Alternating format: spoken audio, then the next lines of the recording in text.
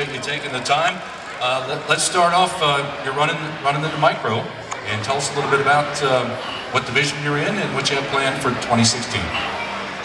It's a 270 micro sprint. We run on quarter-mile, 3/8 mile dirt tracks, and it's powered by. Most of them are powered by a Honda, like a 250 engine that would come off a Honda CR250 motorcycle. They're two-stroke, and in this area, there's multiple tracks we can pick from.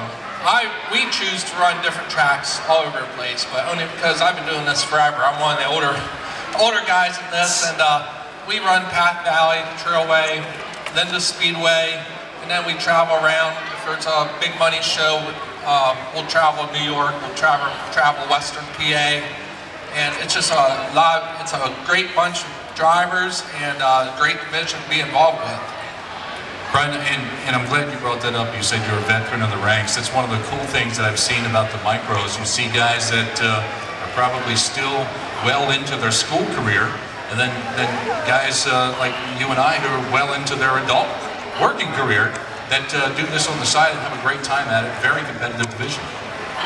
Yeah, that's what makes it fun. I mean, like myself, I've been in it. Well, I've been in some sort of racing for 30 straight years. Started out racing motocross, and for the last 16 years I've been running micros, and I ran 358 sprints for a couple seasons. And this 270 division, we got a lot of young guys, a lot of young kids, like the two sitting beside me. And I'll tell you what, I know I race a lot with Corey. Just because they're young don't mean they're lacking experience. These kids have been racing since they've been really little. And I'd rather race with a lot of them than some of the older guys that don't have no experience.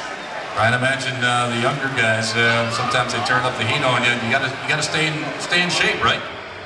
Oh, most definitely. I mean, when you're in that car, you're not thinking about age or the driver. All you know is you're pushing to the end, and it don't matter what number comes up on the board. You can't take anything for granted out there. And, I found that out with Corey and several other guys I raced with, his brothers. And like Corey, he grew up in a racing family, so he's been around it. All right, Brian, before we move on, I forgot to ask, tell us where you're from and any sponsors or any crew members you need to thank for the 2016 season.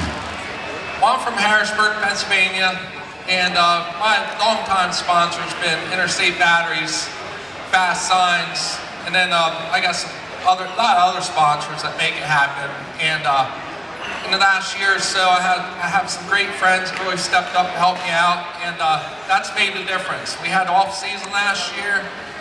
We're used to winning, and last year we didn't get any wins. We were in position to win a lot, but something happened, and this year, as you'll see, we have a new car sitting back there, so I don't want to just get back to where we were. I want to make it even a better year than we ever had this year. All right, Brian Marriott, looking forward to 2016.